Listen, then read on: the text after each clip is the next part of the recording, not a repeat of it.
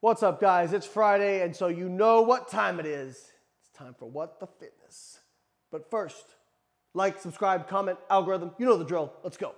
And this week, we don't have a specific influencer, but I have been seeing many people asking me about Berberine and their favorite fitness influencer, comparing it to weight loss drugs like Ozempic. If we look at the research on Berberine, which is a dietary supplement, if you start to get up to 100 to 500 milligrams per day, you can actually see changes in the gut microbiome, which, why is it with Berberine, there's changes in the gut microbiome and everybody's like, oh, it's a positive change. But sucralose changes the gut microbiome and everybody flips out. Berberine has been shown to improve blood lipids, and it actually seems to be decent for weight loss. There is some evidence that it appears to lower body weight by around 2 kilos on average, okay? That's not bad. That's great. May have an actual effect. It seems to be one supplement that may have an actual effect and seems to be healthy. And it does appear to elevate gut hormones like GLP-1, something that indicates satiety, that sort of thing.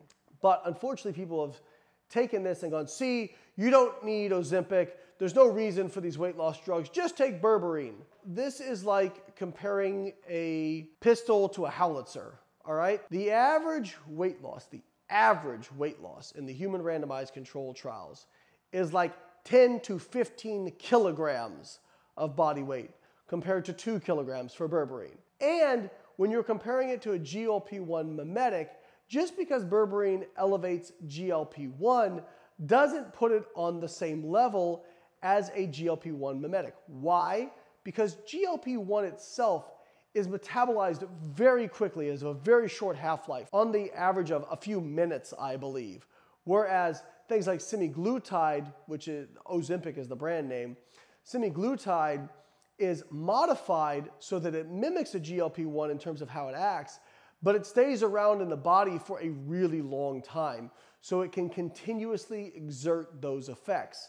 So comparing Berberine to Ozempic or other weight loss drugs or as a substitution, listen, it may actually have some value as a weight loss aid, but it's not going to have nearly the same effect as these other weight loss drugs. Now, I am not suggesting people should use weight loss drugs.